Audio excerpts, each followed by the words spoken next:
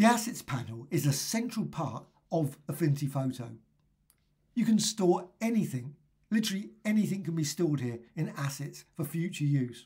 So I'm just going to go and create a shape, just a triangle, very basic triangle, and I can add effects to it as well as adjustments, layer, new live filter layer, and down to blur and motion blur.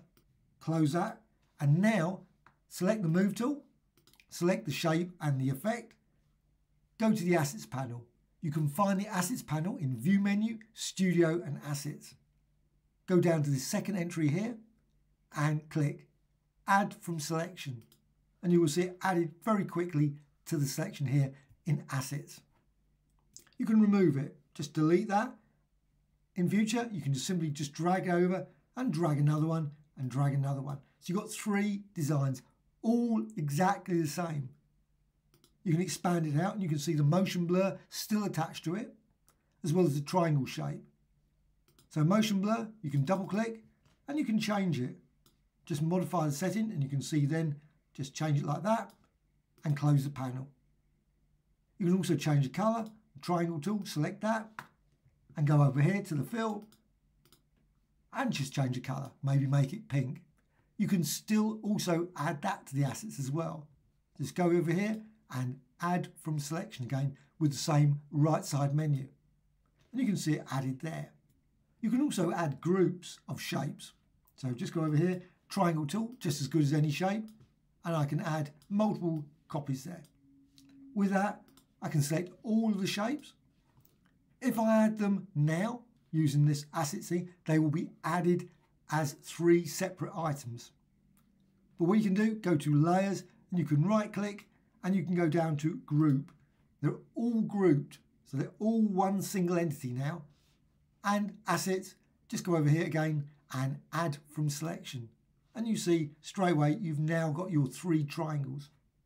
And as before, you can drag them over here, drag them there and drag them again. And you'll see what happens. You've got the group, which you can expand out, and you can select items and you can remove them.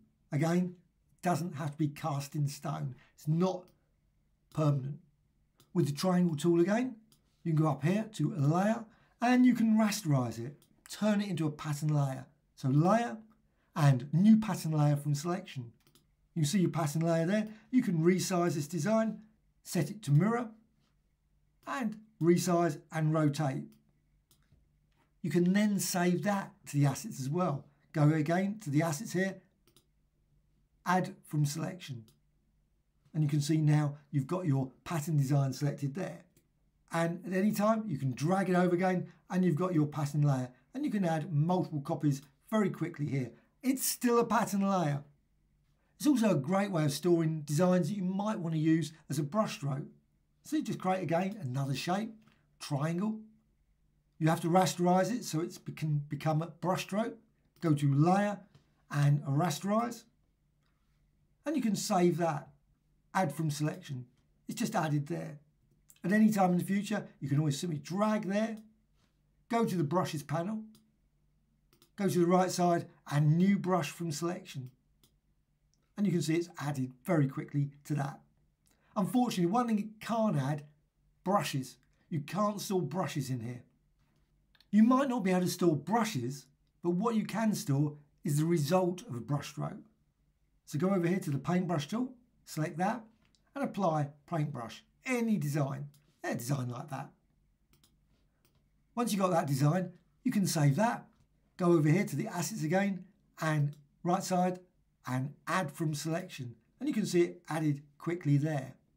You can also resize it, rotate it, maybe duplicate it. But also you can go to layer and new live filter layer and down to distort and twirl. And twirl the design. Change the angle, change the radius and close that and add from selection. And you can see it being added there. So you can add it very quickly again and again and again. And at the same time, all of these have got the twirl effect, which you can then modify individually. You can't save gradients, but you can save gradients that have been added to shapes. So I'm just going to go over here, create another shape, and then go to the gradient tool, apply your design, just simple design like that. You can tweak it, So just go up here to linear and click there to edit the gradient. Double click, change the colour, and you can see you've got now a nice purple and green and black design.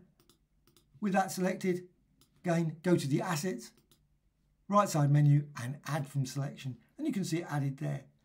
It also saves blending modes. So what you can do, you can turn around and say, this layer here, you can see the layers panel, go down there and you can set it to difference. Now at this point it doesn't make any difference, but what you can do is go to the assets again, right side and add from selection.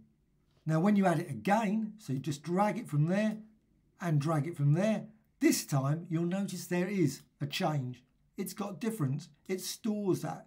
So anytime you add it now, you can see you've got difference there in the layers panel. Well, I hope you found this tutorial of interest. Any questions, please let me know in the comments below. Always great to hear from you. Thank you much.